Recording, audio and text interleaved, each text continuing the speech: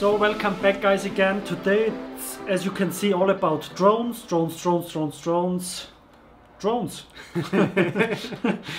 So that's my drone.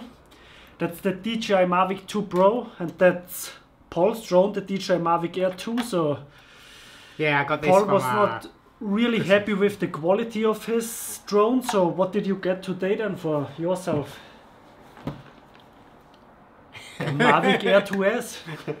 Yeah, it's not that I wasn't happy. I got this off Yulin for my birthday last year, but I always found it was never really worth flying it when we were together because you had this, which is like really the king of the workhorse drones. By the way, before you talk about drones, let's just mention that you might see it's a bit bashed up since Julian likes to fly it into walls instead of actually stopping beforehand. You know, it looks different on the footage. You don't see it very often, so yeah, it was hard to beat this. So the only thing I could think of was it was the sensor, because we do fly in quite low light, cloudy, nighttime, and yeah, this just didn't cut it at all. It's completely different quality. I think that's 8-bit. Mine is videoing in 10-bit D-Log-M H.265, which is a very flat profile, and you can fairly grunk the colors around. So that's why Paul got the Dji Air 2S. And as we are in Iceland at the moment, he obviously wants a better drone, especially for the volcano, and at nighttime we will fly it as well. So it's a good choice for him to got the Dji Air 2S. It also got the 1-inch sensor like the Mavic 2 Pro. It got 10-bit color output on video. It's D-Log-M, it's a very flat profile. He can't even open it, so... I don't have one of them fancy knives like everybody else. Hang on. Buy a butterfly knife. No, because it looks uncool on the videos with his shitty tweezer. Yeah, I think there's several things that are the key features that make this worth it. And as Julian says, the first thing is the sensor. If we're going to fly this to video the volcano, we're going to mostly do it at like the golden hour, or even when it's a bit darker, because it doesn't make sense to fly it through harsh light. So that's one reason. The obstacle avoidance system's different now, isn't it? Because it can avoid from flying. I think it also got on the upside sensors, so that's pretty cool. Yeah, and obviously its range as well is said to be improved, because of how it works with the remote control as well. And yeah, it's got the zoom feature on as well. It can do 5.4K video in 30 frames and 4K in 60 frames. I think that's the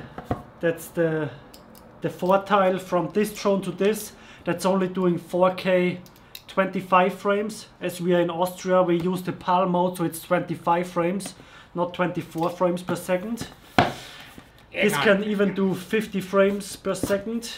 Now, he tells me that it uses the same batteries as my Air, which is good because my batteries are charged already. Oh, it's quite nicely packed actually, this one. Comes with everything in it. Quite chicky-micky. Yeah, it's quite posh.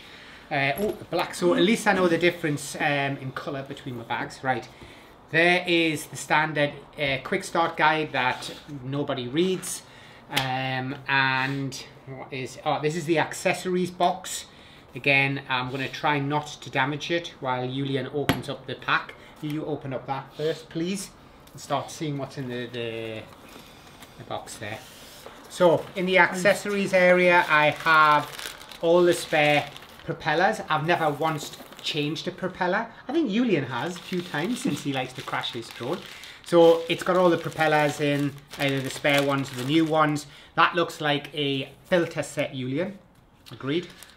That's a big upgrade, because on the previous drones from DJI you never got it with ND filters. You always have to buy them separately, and that's the biggest upgrade, I think. And it's a pain I think especially if you're a beginner photographer, videographer, you don't really know that you need ND filters, and that it's such a big difference. Yeah, and the annoying thing is, it's not just buying the filters, it's often when you get the drone from some shops, they don't have them. and then you've got to order them online. It takes another 3-4 days, and you want to use your drone, but actually you wonder why the quality is not there because you're shooting in the wrong frame rate. So you also get the spare toggles as well, like you do in the DJI Air 2. And obviously the cables, that looks like the controller for the controller because it's the same controller. So it comes with ND filters 4, 8, 16 and 32. Right, and then it's the standard controller which we're used to from my previous drone. Yeah, it's the same like the Air 2 controller.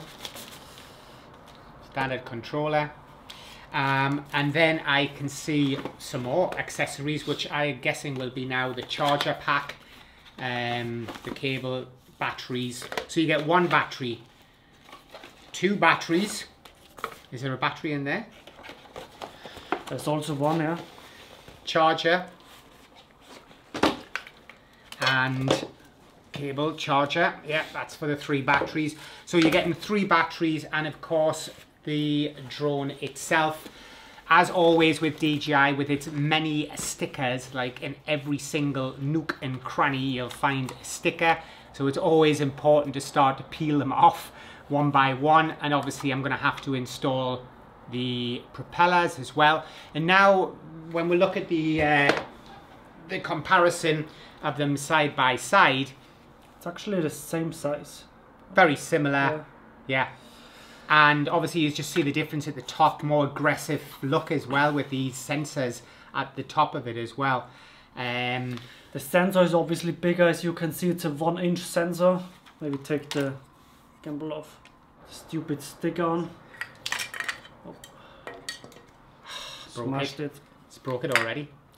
So you can see that there's obviously a sensor difference. Huge, huge, and I think that's going to make the big difference, because I really was, look, I love this drone because it's just fast to get out and throw up in the air. But as soon as the light wasn't very good, when you put the footage next to your footage, it's just very difficult to match the 2 drones. So what we'll do is it doesn't have the 10-bit color range, so yeah, you never can match it with the Mavic 2 Pro together. So that was the reason why we're buying it. Now, luckily, because we obviously have the 3 drones, it'll give us a chance to fly them and to maybe then do a bit like we did on our recent Sony video for the Alpha 1, the A7R4 and the A7S3, will be to do a comparison with 3 drones as well. And you can decide whether it's worth the premium to purchase the Air 2 or the Air 2S, you know, which is going to be the more expensive one. It'd be interesting to see how it compares against your Maverick. I think it's more interesting to compare it with the DJI Mavic 2 Pro, as it also have a 1-inch sensor, so should be quite interesting. But look at the size difference between these two, and it's heavy massive, as well. Yeah, it must be the double weight. So if the quality of this one and the functions and features and everything match this or are better, then the question is this dead in the water? And is there going to be a Maverick 3 coming out very soon? Hopefully. I think so. Especially, I don't quite understand why this one is actually 500 euros more. So I'm really interested in the comparison of these 2 drones. Yeah, and a bit like the comparison on the cameras. You can go into the technical data side and somebody can break down 10-bit this, 1-inch sensors and all the different bits and pieces. But let's face it, most of us as general photographers and videographers, we just want to see what it looks like. Does it look different on YouTube, Instagram? Because that's what's important to us. Otherwise, I couldn't care what the technical specifications are of it.